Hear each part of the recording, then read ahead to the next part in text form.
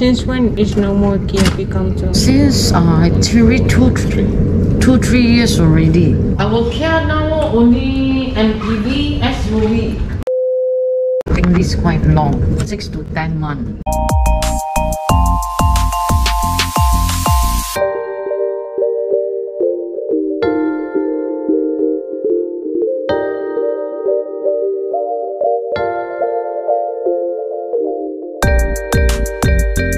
On your website it says it's 2017. Sometimes the requirement for the website, they will do, maybe they follow the registration year.